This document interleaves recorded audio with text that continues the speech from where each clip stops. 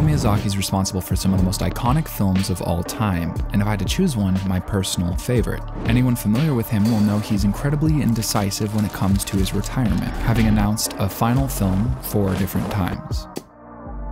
With the recent release of Hayao Miyazaki's 4th and potentially last final film, I realized I wanted to go back and watch all of the movies he's released where he announced his retirement. It's a remarkably beautiful set of stories, and this may not actually be his last. In 1997, the year I was born, Miyazaki announced his plan to retire following the release of Princess Mononoke, before again announcing his retirement following the release of Spirited Away in 2001. Then there was The Wind Rises in 2013, and then finally 10 years later, The Boy and the Heron in 2023. Watching these 4 films over the last couple months, 2 of them for the first time, was an incredibly interesting experience. And I strongly recommend others try it too, because The Boy and the Heron, The Wind Rises, Princess Mononoke, and Spirited Away all feel distinctly unique, while still capturing the essence of what makes Miyazaki so special. And in watching these 4 films and thinking about how I wanted to craft this video, I found a shocking similarity in the themes of these movies to the 4 horsemen of the apocalypse, symbols of the end. And unable to pass up the unique parallel, I decided to build this video around that concept. My name is Pei, and today we're talking about Hayao Miyazaki's final films.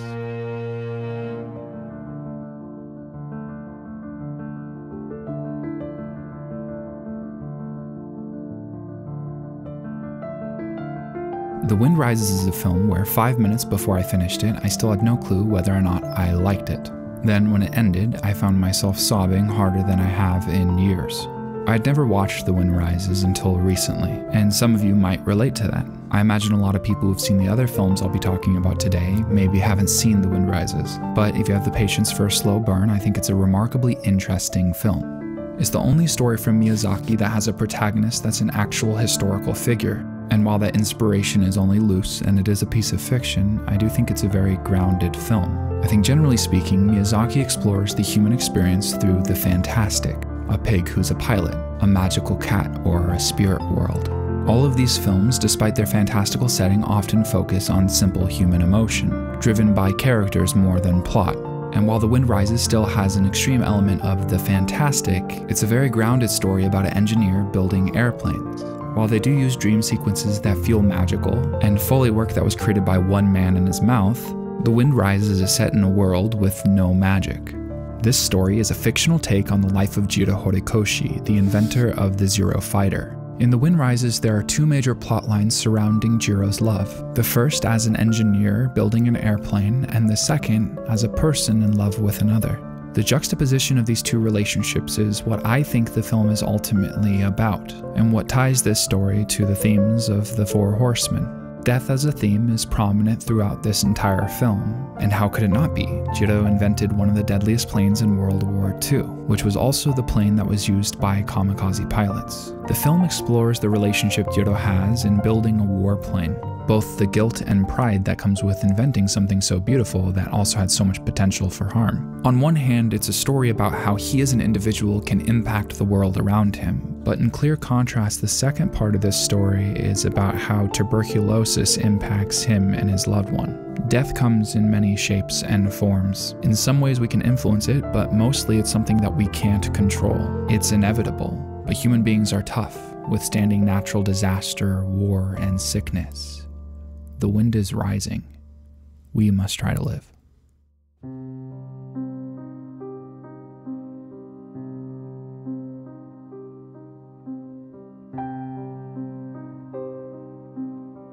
While I've only seen The Wind Rises once, I've seen Spirited Away more times than I can keep track. I think that's part of why I latched onto this connection between the 4 horsemen and Miyazaki's final films. Not only did I want something that tied the 4 movies together, but I also wanted something that would change my perspective, because I've seen Spirited Away and Princess Mononoke many times.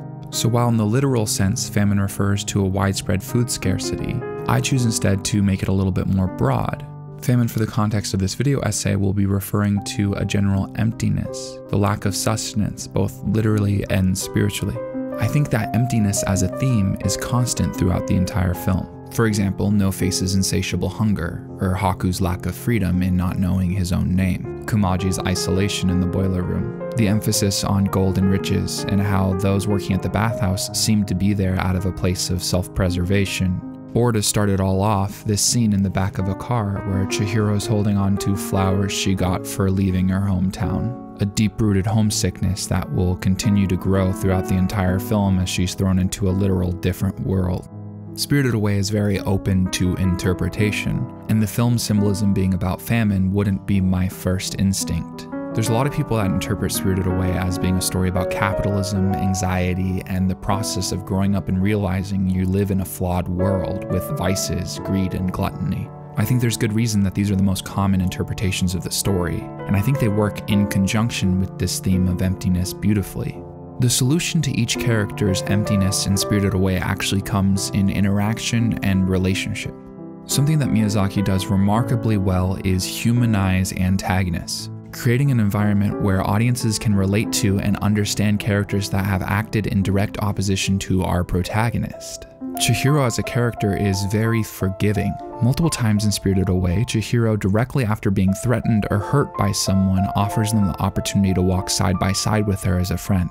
What is the solution to a flawed world, one that's sometimes overwhelmed by emptiness and famine? I think Spirited Away argues that it's doing your best within the system, being patient and kind, but also making sure to take care of yourself, finding the connection between you and those around you.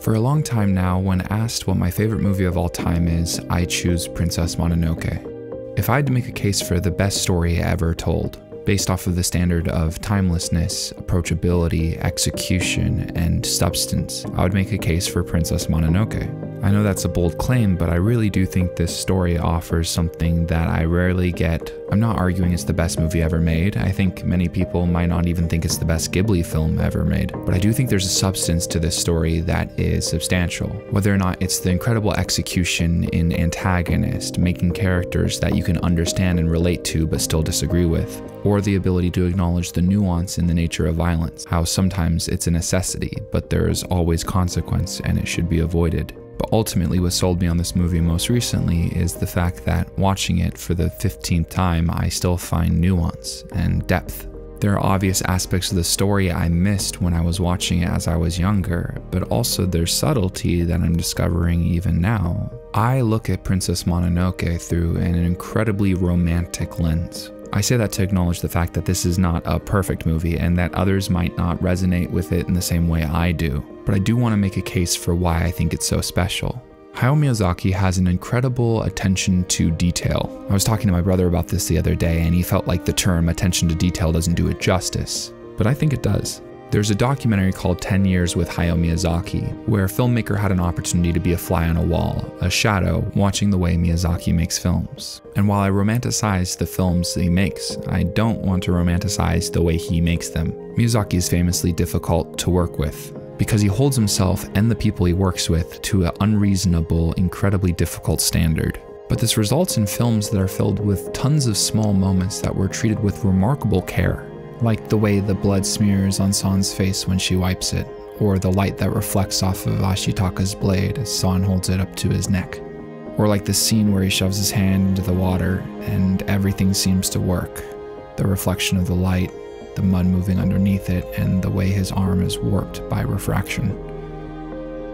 And while this is one small example, that's kind of the point. Miyazaki's films are filled with small examples of remarkable attention to detail. But what's really interesting is, to me, I think the plot of Princess Mononoke is more impressive than the animation, which is crazy considering how much I love the animation. It's a grandiose, multi-layered story with an ensemble cast of characters that are so freaking likable that the antagonists sometimes feel like heroes. And it's not just the characters that are incredibly well written. Take, for example, the world building or the plot that holds up to multiple rewatches and tons of scrutiny. Because despite this movie being over 26 years old, the moral of the story still feels timeless. In Princess Mononoke, there's a deep-rooted theme about the consequence of war that permeates through the entire film. that hate begets hate, that revenge is cyclical and there's no winner in the end, because one of the true tragedies of war is the harm that can't be undone. When I was younger watching Princess Mononoke, I saw Ashitaka as this benevolent, non-violent hero who could see the truth and harm of war that others couldn't, someone above the chaos and hatred. But in rewatching Princess Mononoke, I noticed something that was obvious in retrospect. Probably what most people know when it comes to Ashitaka's character. He in no way is above hatred. He's as susceptible to it as any other character in the story. However, his circumstance, the curse on his arm, forces him to pay attention to the outcome of violence, the harm that's caused. It must be obvious to others, but for some reason I missed it. Ashitaka is not a pacifist. He's forced to participate in harm multiple times throughout the story. He tries his best not to fight against others, but when given no other opportunity, he absolutely fights back to self-preserve. And every time he does, it brings him one step closer to his own demise, feeding into the curse that will inevitably kill him. I've primarily praised Princess Mononoke for its complex antagonists. And while Ashitaka's goals and actions in Princess Mononoke are very simple, he as a protagonist is very complex. Part of what makes Miyazaki's stories so special is the fact that they exist so well in the gray areas of the world. Stories are often black and white, with heroes and villains, but life is more complex than that. The people making decisions to fight a war often feel justified, and in many circumstances they are, but there will always be consequence. There will be harm that cannot be undone, but that doesn't mean that sometimes conflict isn't necessary. Princess Mononoke explores this beautifully, and that's why it will always stand near the top of my favorite stories of all time.